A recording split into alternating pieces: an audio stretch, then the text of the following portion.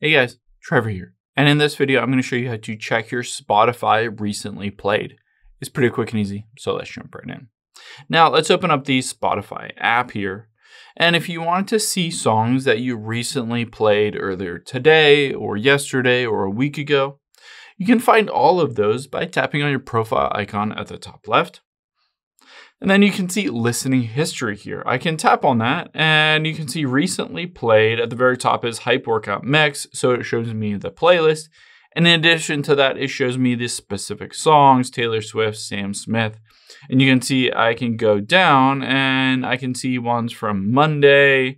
I can see ones from last Friday. And I can just keep going down this list. Now, if you want to listen to any of them again, you just tap on it. And it'll start listening or playing that song again. You can tap on the three dots as well.